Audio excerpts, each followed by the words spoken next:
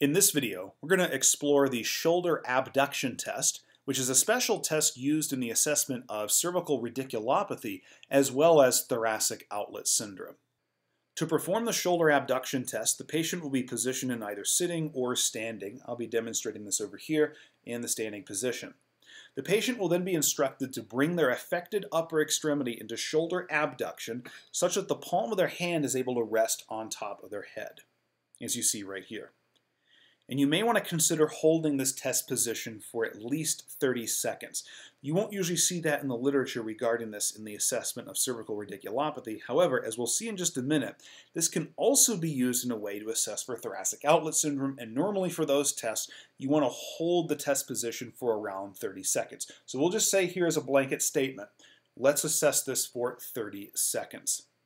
Now, there are two ways in which a shoulder abduction test can be positive. The first type is also called the Bocotti sign, and this is where the patient gets easing of any familiar radicular symptoms, including numbness, paresthesias that are going into the affected upper extremity. So suppose I had numbness, let's say, going into my right upper extremity, and that was present in the resting position when my arm was by my side.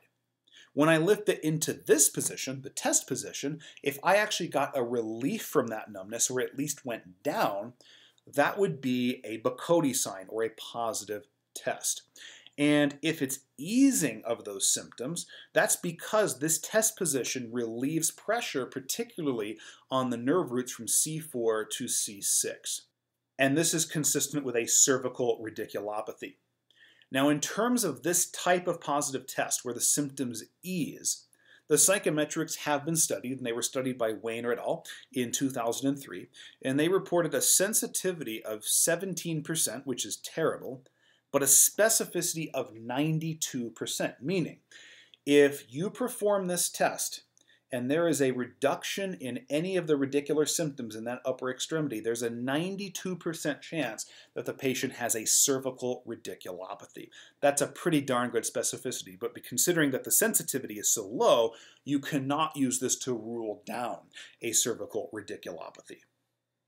Now, the other type of positive test, the second type, is where you have an increase in familiar radicular symptoms, including numbness or paresthesias into the affected upper extremity. So suppose I had, let's say, tingling in my right upper extremity when it was at rest by my side.